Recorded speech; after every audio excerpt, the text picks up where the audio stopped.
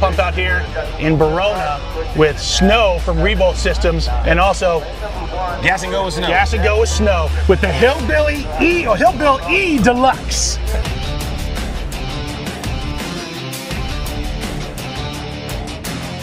All right, so you got to tell me about what you got to do this, because this is a freaking amazing looking truck and probably a sleeper on the track. What do you got going on this thing? She's definitely a sleeper. So what we did is we started with the Mustang, and the Mustang is a really high dollar build. So then we get to the point where, hey, we're talking about it, and I tell ADB, man, what if a working man wants to do this, man? He's like, you know what? We should do something simple. So I was like, well, what can we do? So ADB suggested a truck. I was like, okay. So I went on the hunt for a truck. Found a truck. It was all rusted out here. So we ended up scrapping that one. And I found this in Texas. Okay. So my friend Chris and I, we take off, and she drives with me. We go to Texas. We pull this out of a field. Guy had like 15 of them. Oh my gosh. Paid him $1,500 for the truck, and it's virtually rust-free, right? So we get the truck, drive it back, and I sell the motor and transmission for $1,300. So you're looking at a $200 truck. Yeah, there you go. Right? And in the course of, building it, Eddie B designed the 4-link, welded everything up under the back, right? And then we ended up dropping a ReVolt motor in here. Wow. So, inside is pretty much stock. It's all controlled from an iPad on the dash. But you want to see what's under the hood? Absolutely. Let's look at it. We got to see the sleeper. This is what's under the hood. Boom. There you go. Almost nothing except that bad boy right there. Yeah. So that's 600 horse, and that's 1,000 pound-feet of torque. And I'm looking at this. It looks like this thing runs on Cactus Cooler.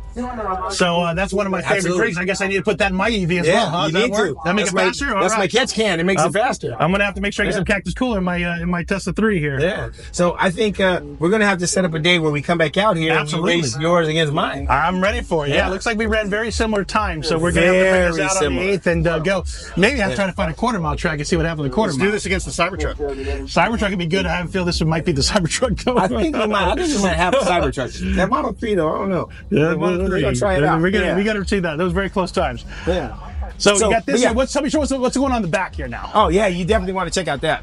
Because this all right. So again, this seems to be where all the weight is. Yeah. Now I'm assuming this doesn't race with you. No, that doesn't race with us. How about this? Now, I take that out too. Okay, good. Okay. So the reason the solar panel is in there is normally an EV will have an absence of an alternator, and what takes the place of that is a DC to DC converter. And what that does, it peels a little bit of that 400 volts off, turns it into 12 volts, and that's what runs all your accessories. Gotcha.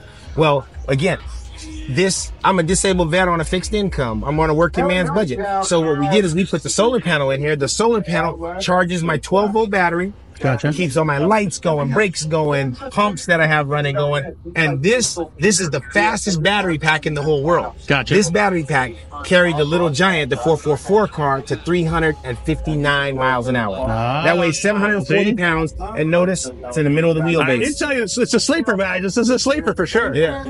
Very cool. So this actually comes out. Yeah. So in other words, it charges up enough for you to race with all the dims and stuff. That you can hook it back up when you get off the track. Yeah. Okay. Yeah. Very cool. And see, this is what I love to see, because again, this drove down the street, no one knows it's an EV except they don't hear that exhaust. Exactly. But again, the sleeper on the track, people are, oh, look at that piece of junk, I can beat that, but no.